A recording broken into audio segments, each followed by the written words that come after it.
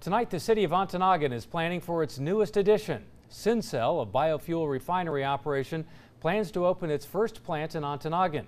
TV6's Julie Williams was at the future construction site to find out just what the plant will do and what it means for the community.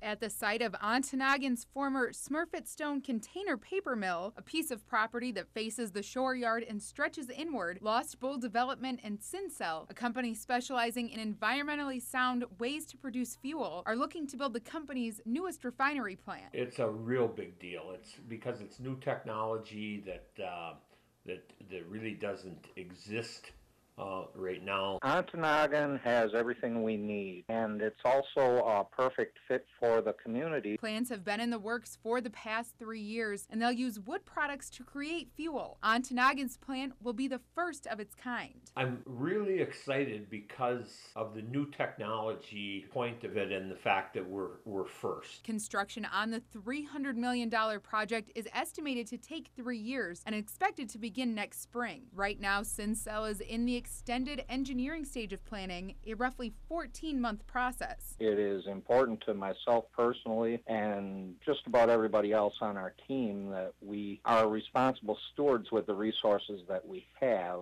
Tucker says not only is he excited for his company's involvement in the project, he's most excited for what it'll mean for the Ontonagon community and its people. To be involved in something that's this consequential, people will start looking to the positives. The plant will create roughly 125 indoor jobs, with more opportunities for outside work, including wood delivery and construction. SynSel says it's important they keep all jobs local. TV6 and Fox UP will continue to be updated as more information on how to apply for those jobs becomes available. Julie Williams, TV6 News, Ontonagon.